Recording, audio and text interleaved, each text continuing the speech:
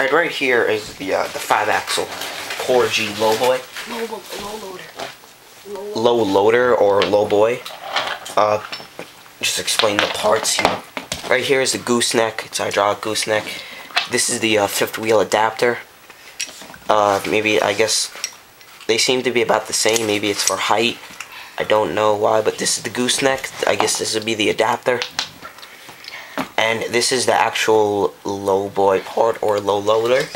These are your ramps that your machine would drive up on.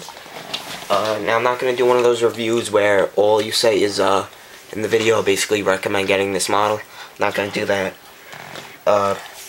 One of those reviews, because basically it's a nice model. Not only it's a nice model, but everyone says that, and everybody thinks you should get every model that they have. So let's actually speak the truth here.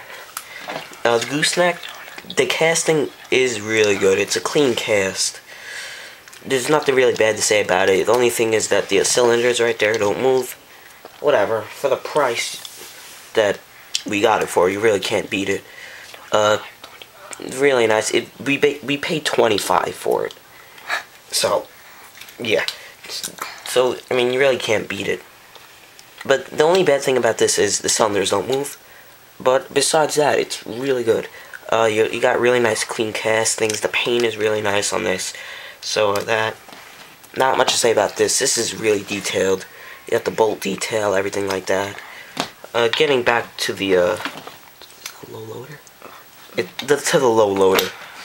Right here, you got your ramps, which are nice because they're long. They're not like those little short ones. They're long, which is always good.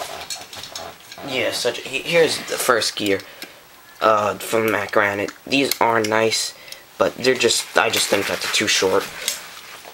These are nice and long. They're good.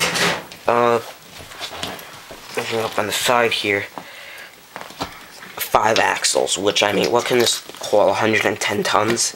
It could haul a lot. It could definitely haul a lot. Your deck is nice. You have your wood detail, which,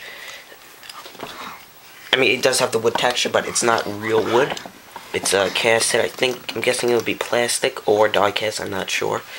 You got your ribs right there, which those very heavy. Those are nice. There's not really much to say. The gooseneck attaches. It's the holes right there. You put it on there. I'll show you. Like that, but obviously, if like that, it does fall down. But if you hook it up to a tractor, if we can get a tractor over here. Okay, if you could just hold on, I'll put the adapter on.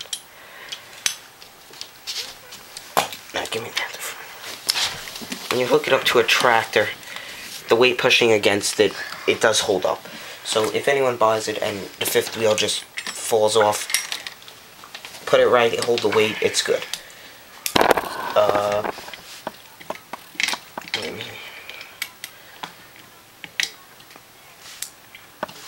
But like that, there's the adapter, the gooseneck, your tractors. That's a 357, that's a Century Freightliner series. There you got your ramps of your back wheels, which are nice. They are diamond plate. I don't know if they're die cast or not. You also got your ramps right here, which are also, you know, they're not too steep or on an angle. They're a nice angle.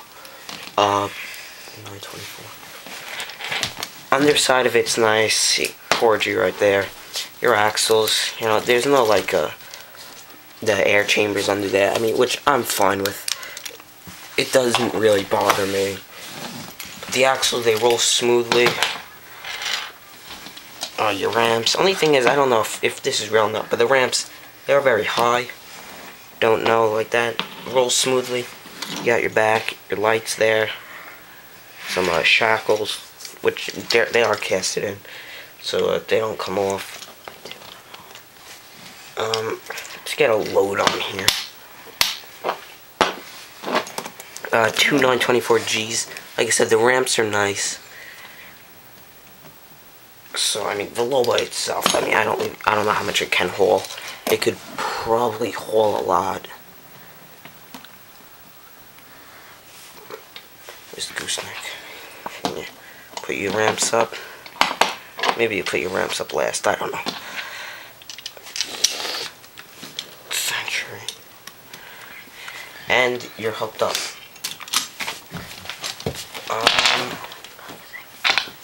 What we bought it off eBay for $75. It was buy it now. We got, if you break it down, they're 25 each. 25, 25, and 25. They equal 75 bucks. We bought them all for 75. So we paid 25 for this, 25 for that, 25 for this. For size comparison, everybody knows what 365. So that you get an idea of the size of the lowboy. It is very wide. The only thing that I'm a little skeptical on is the width of it. If it's that big, it you know, it should be a little wider, but otherwise than that, it's a really nice model. The casting is nice, the paint finish is nice on it. The wheels are smooth, everything's nice on it. But there's the Corgi low loader. That's 1/50th scale, by the way.